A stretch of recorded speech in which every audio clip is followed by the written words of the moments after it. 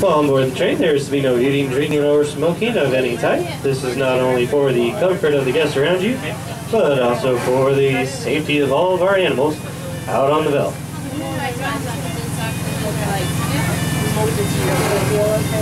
If you do have any small children with you here today, whose feet cannot touch the floor of the train, please make sure that they have been seated to the middle of the row, with the adults on the outside edges for their safety.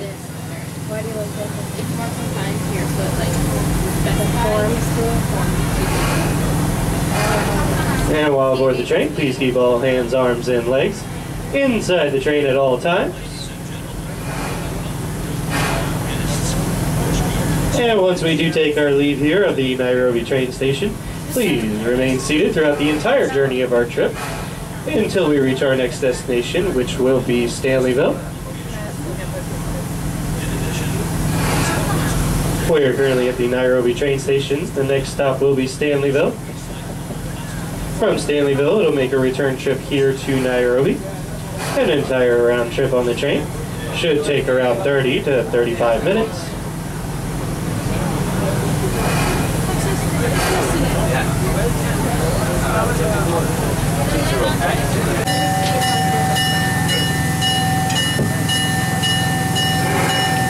Alright, the engineers have turned on the bell, which means we're almost ready to leave. Just once these final few guests board onto the train, we will be taking our leave here of the Nairobi train station.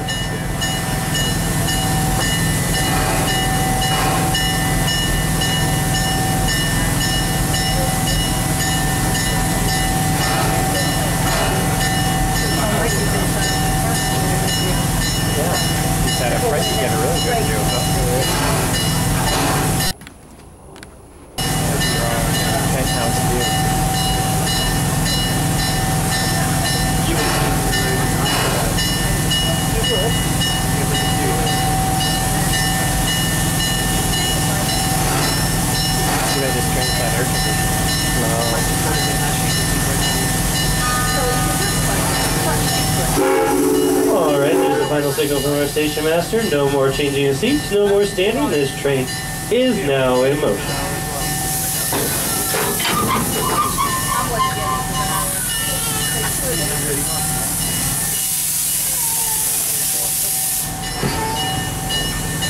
Alright, if you look to the right-hand side of the train, give a big wave to our hardworking station master and our conductor from the last trip, Nishaya. Everybody say goodbye, Nishaya.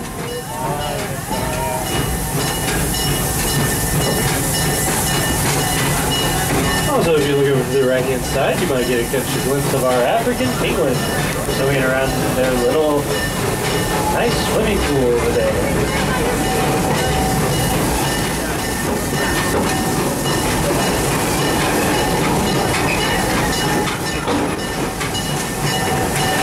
Now, coming up on both sides of the train, the big green coaster that you can see around it is the Cheetah Hunt roller coaster. Cheetah Hunt is Florida's longest coaster, spanning over 3,400 feet of track. Takes you around an average speed of 60 miles an hour. It takes you over 3 minutes to complete the entire circuit of it. Cheetah Hunt is also a three-stage launch coaster, which means that it'll launch you at 3 separate locations, taking you from 0 to 60 miles an hour within just a matter of seconds. Now to the left-hand side of the train, we might catch a glimpse through the trees, is the Edge of Africa. It is a self-guided walkthrough tour of our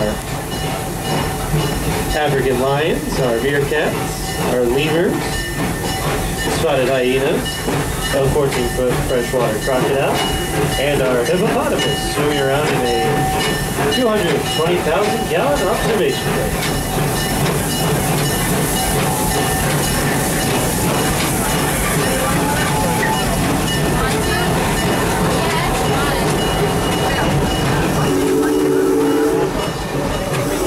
Coming up on both sides of the train is the construction area for our newest attraction, which will be here in 2016.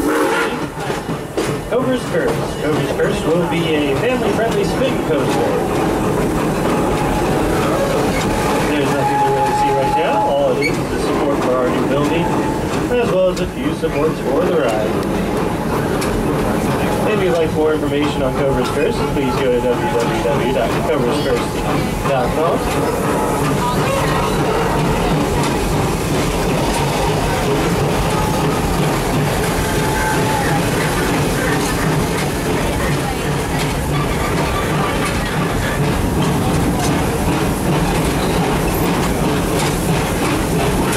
Now that big blue coaster you see to your right hand side of the train is called Montu.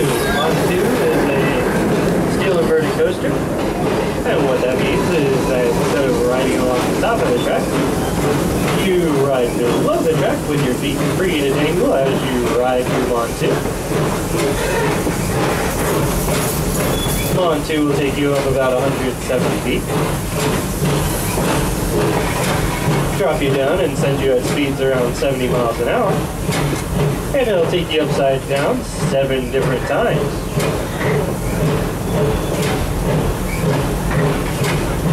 Now, Montu is consistently rated within the top 10 steel converted coasters for North America. It's a must ride for any coaster enthusiast.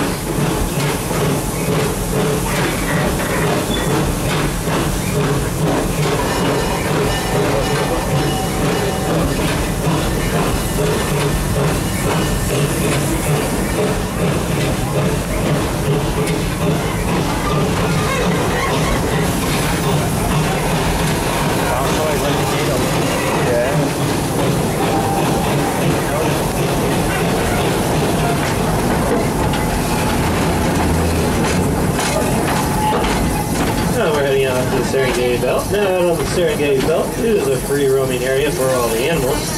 So the animals are free to walk back and forth. And sometimes they do tend to walk in front of the train, and we do kind of become to sudden stops. So please, if you must take pictures, please remember to take them from a seated position. Lest we come to a stop and you get injured from falling over onto somebody or onto the seat next to you. Or off the train. Now, over there on the left-hand side, you may see them, those big animals. Those are our reticulated giraffes. Now, giraffes are the tallest of the land animals, growing up to about 18 feet tall when fully grown. They'll do pretty much everything from the standing position.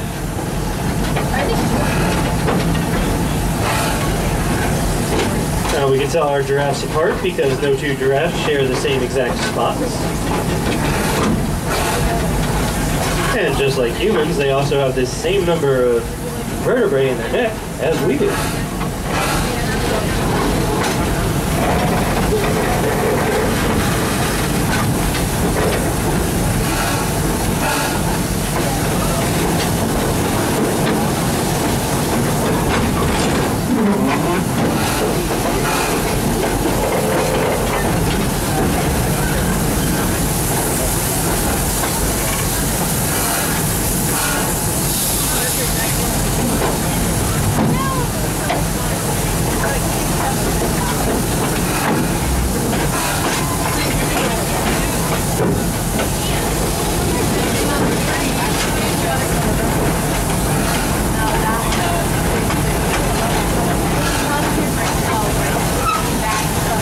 If you're looking over to the left-hand side of the train, you might see a few zebras over there, right there across on near the road. Now, those are our Grant zebras. We actually have 2 types of zebras here in the park. Those are our Grant zebras. The zebras we have are our Grevy zebras. The way you can tell the difference between the two is the Grant zebras are the smaller breed. Also, the Grant zebras, the stripes go all the way around the side of their body. And they happen to be the most photographed types of zebras in the world. In fact, if you normally see a picture of a zebra, what you're looking at will probably be a Grant zebra.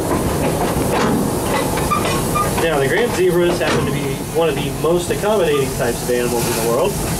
They'll actually slow down their entire herd to accommodate those slower in the herd.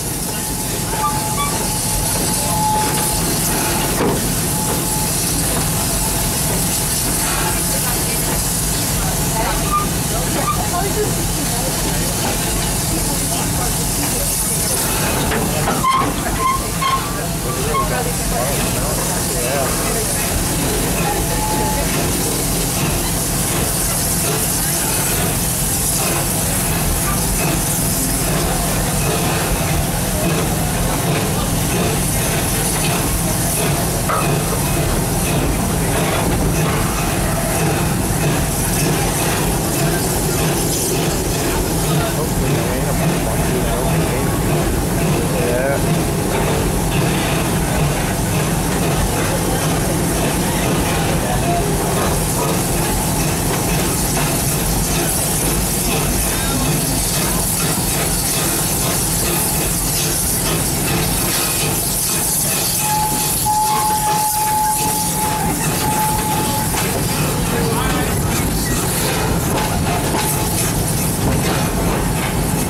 If you look out all the way to the left-hand side, look past the zebras, and underneath one of those trees, you could catch a glimpse of one of the white rhinos.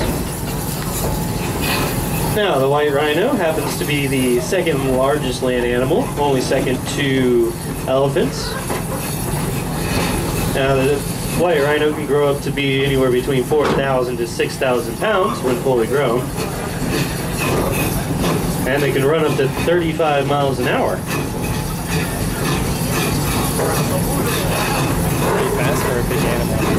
Now, the white rhino has a very bad eyesight, really poor eyesight. In fact, right from back here, we're probably just a blur to him.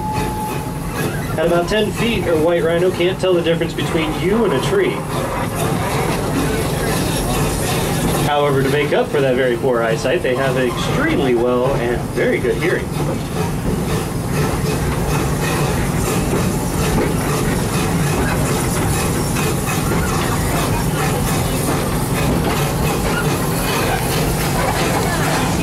If you look over to the right-hand side of the train, you might see two rocks with very long necks. Those are not rocks, but they actually are ostriches. They're all sitting down over there on the hill. Now, the ostriches are the largest of the bird species. They grow up to be around 300 pounds. They can run up to 40 miles an hour, but they are a flightless bird. Now, their eggs that they lay are the equivalent of about 24 chicken eggs. It would take approximately 2 hours. That's it, ladies and gentlemen. That's one very big home.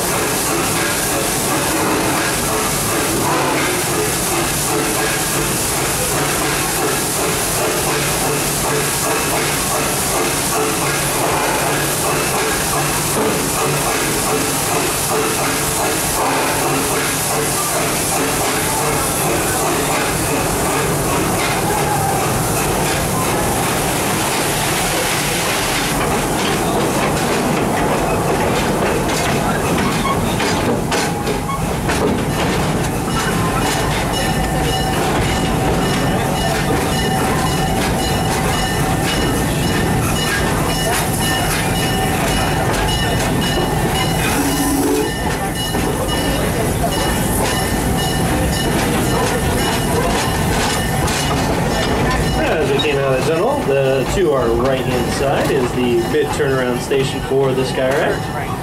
That's neither the entrance nor an exit to the Skyrack. Also, if you look over to the left-hand side right now, you might be able to catch a glimpse, another glimpse of our white rhinos out there laying down next to the track.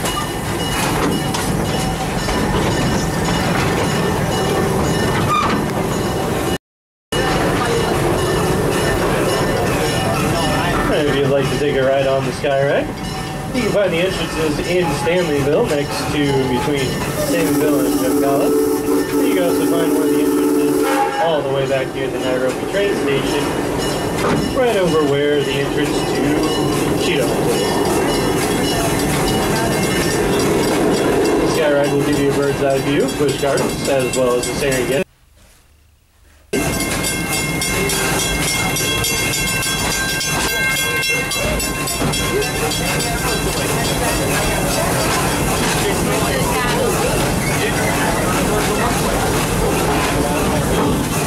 Now up ahead, we're going to be heading through the Congo area of the park. For those of you who do ride the train quite often, you'll know that we usually do stop here at Congo. However, for the season, Congo station will be closed. We will not be stopping here in Congo until again during Christmas time.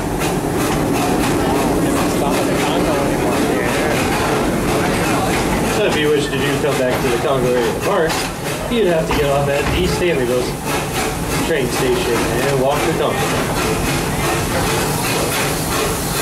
Now this ride to our right-hand side is called Kumba. Kumba is the Swahili word for roar, and the coaster gets its name from the special made cars that it has. As this coaster goes around the track, you can make some very loud roaring sound. In fact, you'd be able to hear that all the way across the park on a quiet day. Now, Kumba takes you about 60 miles an hour through 7 different loops, and has a minimum height requirement of 56 inches.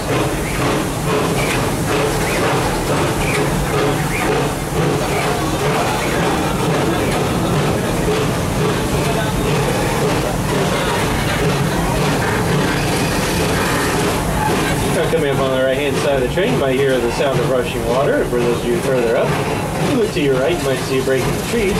That is our Congo River Rapids. That is a quarter-mile river rapid drive where you could 11 friends or 11 complete strangers can go whitewater rafting through dips, dives, twists and turns, and into the caves that has waterfalls. But trust me, that is a water ride, and you are sure to get wet. If not, possibly so.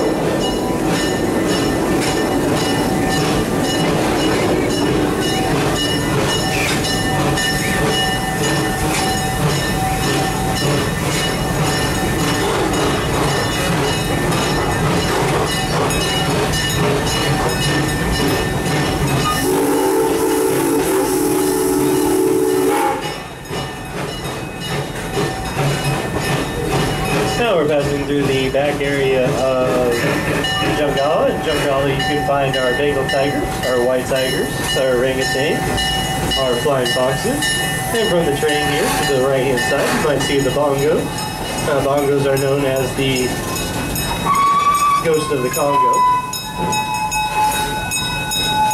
Those are those brown animals with the white stripes on them.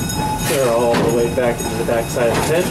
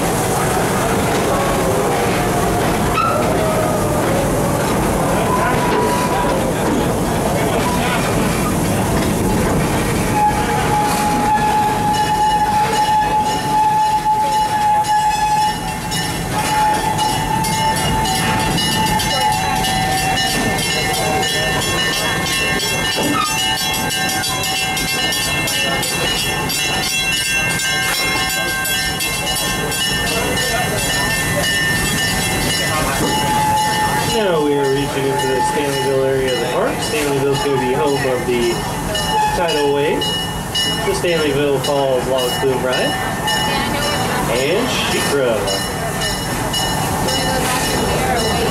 And if you're looking for a good restaurant to eat, it is also home to the Zambia Smokehouse, where you can find beef brisket, barbecue pork, chicken, and ribs. And if you can't decide what to get, you can just get a sample platter, and it has all of the delicious treats all in one spot. Now we're going to be pulling here into the Stanleyville station in just a few seconds. Stanleyville is going to be your closest stop to Jungala, the Congo section of the park, Sesame Street to the Mario Fun, Walkabout Way where you can see the kangaroo, and Bird Garden.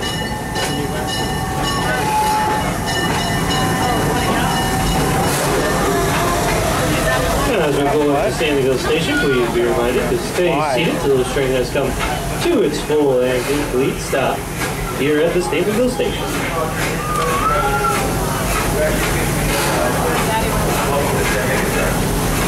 Wait, what are we doing? Why? No, Now everybody look over to the left-hand side. Give a big wave to our hardworking station master, Jason. That is the most handsome man in the entire park right there. I'm just kidding, he's my supervisor. He actually pays me to say that. Now I'm going to get fired. No, why? I don't get it. What are we doing? He can't fire me, I'm also a supervisor. Alright, it's now safe to exit to the left-hand side of the train, taking all personal belongings with you. I hope you enjoyed your day here. You will find the exits at the front or rear of the train station. If you're staying on, our next stop